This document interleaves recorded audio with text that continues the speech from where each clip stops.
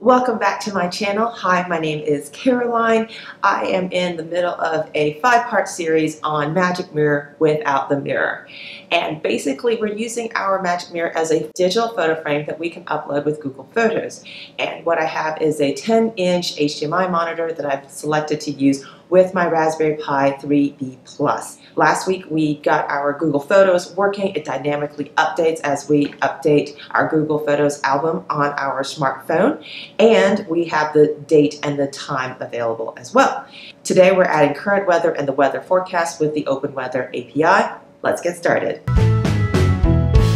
Now we are picking up right where we left off. This is our photos from last week scrolling through. I'm going to hit Control M to minimize the MagicMirror, and then on our terminal I'm going to hit Control C to stop the MagicMirror temporarily as we make these configuration changes. Now I'm going to go open up the file manager on my Raspberry Pi, and we're going to go to MagicMirror, and we're going to go back to config, and we're going to open up our config file in Genie. Now on our MagicMirror, going through the configuration files as on MagicMirror, so the website is magicmirror.builders. I will link to that below. And from magicmirror.builders, we want to go to the repository. So I'm going to click Go to Repository, and that opens up the main GitHub page for MagicMirror. Now we are going to scroll down, and I want to talk about the Open Weather API today. I want to have the weather forecast and the current weather on my photo frame.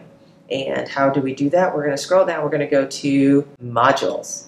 Click on Modules. You'll see Current Weather and Weather Forecast. Let's go into Current Weather and see what it says. This is what the module looks like, and these are the configuration options. So right off the bat, I'll notice there needs to be a location ID and a app ID. Here's a sample configuration. Top right, location ID from the city list, and then an API key.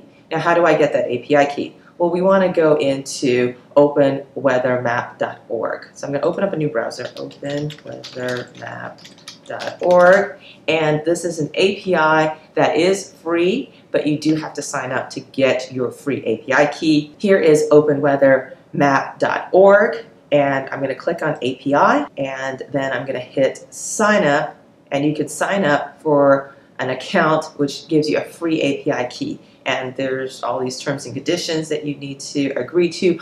I've already signed up for an API key. I'm not going to go through that process. I'm going to assume that you can do that, or you have done that, and you're going to come out with an API key that looks something like this. Now, you also need your location ID. Now, how do you get your location ID? It says it's on Open Weather Map. Now, I have clicked on this link before. It did not work for me, quite frankly. Let's go into config.js. I opened that file just a second ago. And so this is the top of the file, config.js. We worked on this last episode.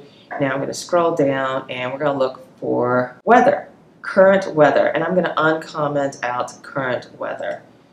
And I'm going to do that by adding a star and a backslash. And that brings us to the current weather. And then I don't want the news feed, so I'm going to add /star, and I'm going to comment everything out there. So I've uncommented out current weather and weather forecast, and it needs an API key, showing you how to get that, and a location ID, which looks something like this for New York. In order to get the location ID, I want an ID from http bulkweathermap.org sample. In the last scene, I attempted to open up a city list from Open Weather API on my Raspberry Pi. It turned out that file was too big for the little Raspberry Pi to handle. That crashed my Raspberry Pi, so I've rebooted my Raspberry Pi. I'm now on my regular computer here, and I'm going to download the same file onto a regular computer. We're going to bulk.openweathermap.org/sample, so same URL, download the same thing, citylist.json.gz. It's going to download now. We're going to go into our downloads folder. We're going to find that file, and we're going to double click on that file. It is going to open it up, and then I'm going to double click on that file. We're going to open up that file, and we can see all of the cities. Now we're going to search for our city. I live in Atlanta, so I'm going to do a search for Atlanta, and Atlanta comes right up. Now here's a little trick that kind of tricked me when I was first working on this project. There are actually 5 Atlantas on here if you look at my screen, and I actually used the wrong ID the first time around. The point of this exercise is to find the correct ID for your location. I live in Atlanta. The correct ID was right here, but there were 5 more of these Atlantas all with different ID numbers. What I ended up doing was going into my internet browser and then just doing a search on coordinates of Atlanta. And it gave it to me, 33 by 84. And so when I went through this list, I looked for 33 by 84. And I matched it up with the coordinates, and I'm going to use this ID for Atlanta because that's where I live. So please do the same exercise for whatever city you live in. And I would recommend checking the longitude, latitude coordinates to make sure you get the correct one. Now let's switch back over to the Raspberry Pi and continue this tutorial. We are now back at our Raspberry Pi, and our exercise was to get our location ID and our API key that we signed up for, and I'm going to go through now and reconfigure this. So my location is Atlanta, and my location ID is, and I'm going to do the same thing for weather forecast. I'm also going to remove the header. I don't want that. We're going to do some configurations here. Position, I want bottom right instead of top right, and then my API ID is, and now I've entered in my API ID. I'm going to hit save. Let's try this out to see if it works. Run the command to start my MagicMirror. And there it is. You can see the weather on the top right. That's the current conditions. 5:29 is the time of sunset tonight. And I have everything in imperial units. I am in the US, so I like to see it's 44 degrees and it feels like 37. Brr. Forecast in the bottom right hand corner. Once again, I have a picture with the white background. If we want to add the same treatment, the same CSS treatment we did with the time, we can also do that as well. Also, there's a gradient I've noticed here, and optionally you could remove the gradient. So I'll show you how to do that right now. Control M to minimize, Control C to stop it, and let's get into the configuration. Again, let's go into MagicMirror and let's look at configuration. So from the main page of MagicMirror, I'm going to go to the repository, and I'm going to scroll down until I see modules, and then I'm going to get over to weather module, which is right here. All right, so we've got the weather module, and we've set our location ID, we've set our API key, and let's see, and then round temperature. Well, do you want the temperature to be with the decimal point or just rounded to the next integer? You can change round temp, and then there's also a time format. I think everything is in 12 already. I think I set that previously, and we can show wind direction and AM, PM, and there's all sorts of different choices here. From the GitHub page, let's go to weather forecast, and I want to remove that gradient because it's really hard to see the temperature as we go into the Saturday. Scroll down, I'm going into number of days. You can set it, the default 7, we could set it to 5 or 3 days, and here it is, here, fade. So it defaults to fade true. I want to change it to fade false. All right, so let's add that to our configuration. So we're on configuration, we are under weather forecast, and I'm going to add a comma right here, and then I'm going to type in fade : false because I do not want that fade, and I'm going to hit save. Let's see how that looks.